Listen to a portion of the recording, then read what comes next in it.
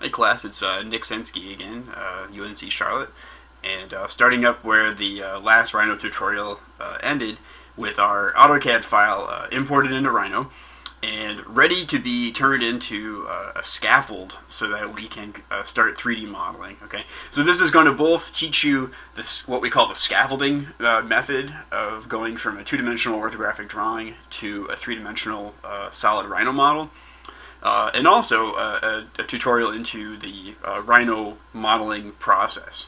Okay, so to begin, I kind of want to take a back track here, and I want to talk about how modeling in Rhino works. A lot of 3D modeling, a lot of 3D ideas are basically what we call 2.5D, and it's this idea that if you have some kind of a shape, and it could really be, anything that you drew as something in a plan. Let me just quickly make an object here. So we'd be looking at these things in a plan view, or even in an elevation or a section, right?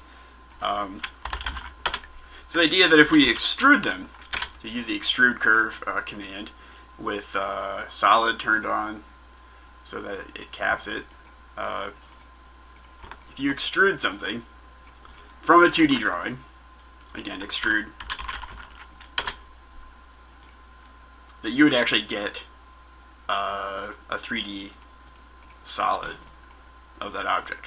Okay. And of course, the extrusion of the piece is dependent upon another drawing, like a section or an elevation or something, right? It's because you need to know how thick it is, how tall it is, how deep it goes. So you need that additional variable in there. But it's really a lot of architecture. A lot of things are just simply extrusions of a two-dimensional drawing.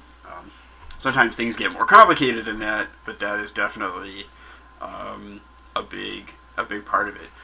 The other kind of thing that we can do is, I showed this in class, is this idea, and this is just a reminder of how difficult it is to actually draw in 3D sometimes. But if we have two solids that are interlocked, we can do things like a Boolean difference. So I select one, press enter, select the second one, press enter, and that will remove that piece. Note that this is a destructive operation. Like I lose the piece I used, okay, and I lose the original piece that I made this out of. But the new form is the difference between those two forms. So between those two operations, you can actually do quite a bit of basic modeling in Rhinoceros. The other kind of operation that we have is called a loft, and it basically involves taking two curves or lines, and I'm going to just move these up. And you'll note that when I want to move things in different axes, I will quickly change the view. So I went from a top view, or actually I went from a perspective view to a side view, like a front or a right view. And note you can change view just by typing in the viewport, which is really handy. So type front, and I move that up to the front. In fact, let's go ahead and exercise our multiple viewport. But to do a loft, I can say loft, select the curves one by one. It's very important to loft to select them in the right order. So I choose this one and then that one. And if I had more, you can loft an infinite number of curves. But if you don't choose them in order yourself, the computer has to interpret what that order is, and a lot of times it makes mistakes. Once I've done my loft here, I press enter, and this kind of shows me what direction the computer thinks the seam should go. And there's different kinds of lofts here. I'm going to do a normal loft. And if I look at it shaded, I can kind of see that there's sort of a morph between the one thing and the other. This brings up another interesting thing here, is the fact that this is a solid. It says closed polysurface. So I go to details, it says closed solid. That's the most beautiful word in the English language if you're trying to digitally fabricate objects with a 3D printer, because you need a watertight solid in order to have it be fabricated. You can't have any openings in it. Closed extrusion.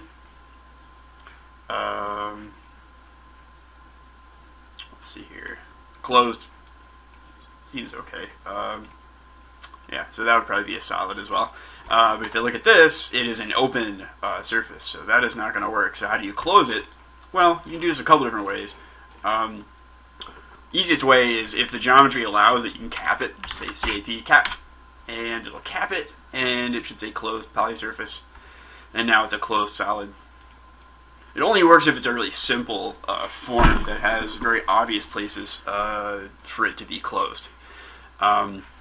Another thing that you can do is just take a look at, let's take a box here, and I could like explode, explode the box, and explode just changes the solid into surfaces. And this is a really important idea. It's this idea that like nothing in the computer is actually solid. It's actually just surfaces that are pointed towards us.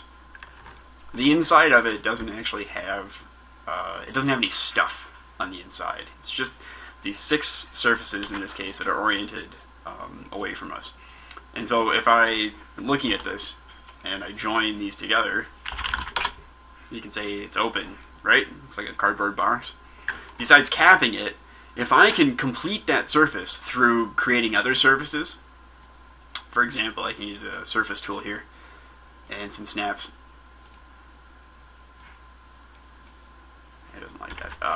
Let's see here. I'm in the wrong viewport. Let's see if I just draw the front view.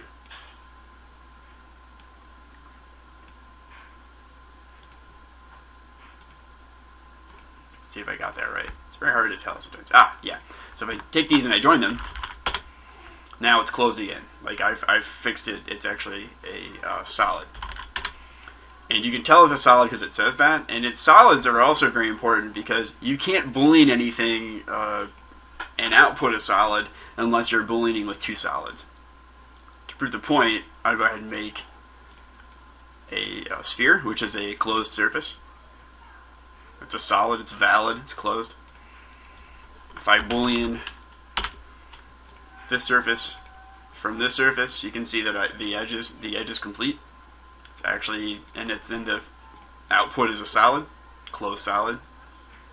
Very good. That's what we want. If my box is not a solid, first of all,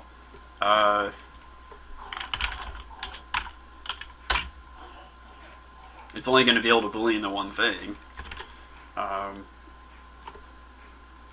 But if I take all these, let's say, and I join them back together again, and I try to Boolean them from this, it just pretty much doesn't work because it wants a solid and a solid. There are ways of Booleaning. Basically, you have to have either 2 open forms or 2 closed forms for a Boolean to work. Okay, and since we want to do these watertight solids to do digital fabrication, to make these cut sheets, that's important to us. We want to make sure that our surfaces are closed so that they're solids. So let's take a look at this. So if I have this piece here, you can also do, you can draw a line in a view, and you can do a trim. So I look at this, I can actually trim this thing in 3D. So I'm actually projecting that line from that view. So it's kind of a Boolean. But you can see what ends up happening with that a lot of times is that it actually leaves this isn't a solid anymore. It's been trimmed, but I don't have that solid anymore. But if I did something like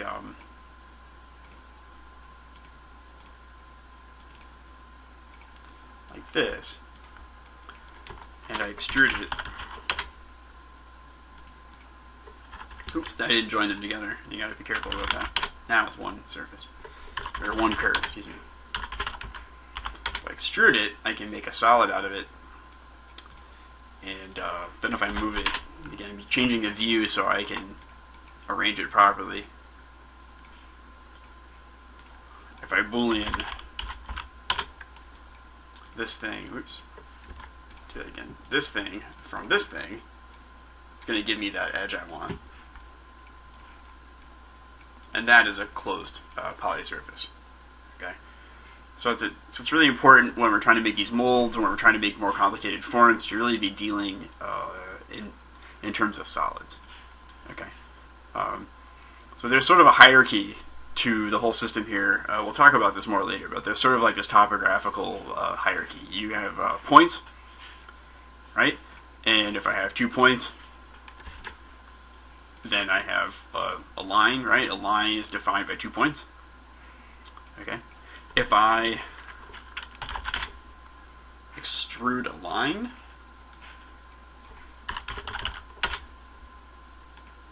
I get a surface. Key idea about the extrude tool is that it takes the last orthographic plane as the plane of extrusion, which is why if I'm in top view and then I go to perspective view to extrude it, it extrudes up into that plane. If I was in a front view and then I go to perspective view and I extrude it, it will extrude it into that front view plane. Okay, that's pretty important. Let's do that anyway. So it points to lines, lines extruded to planes. If I extrude a plane, the plane,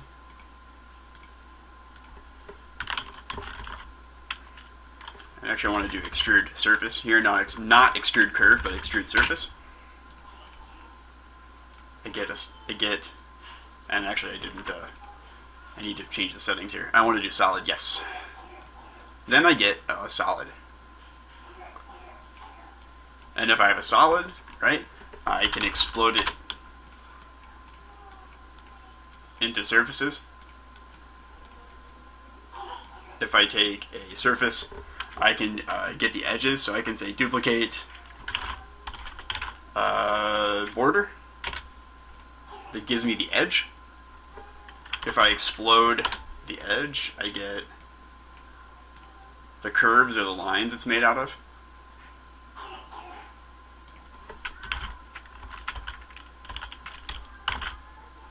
And if I have the line, I can get the points that are on the end of that line. So there's a topological hierarchy here. Points to lines to planes to solids, solids to surfaces to lines to points. And it's important to understand this because you can always use these objects, you know, from one level of the hierarchy to another to build or to generate the objects that you need. Okay, with precision modeling, that kind of thing is really important.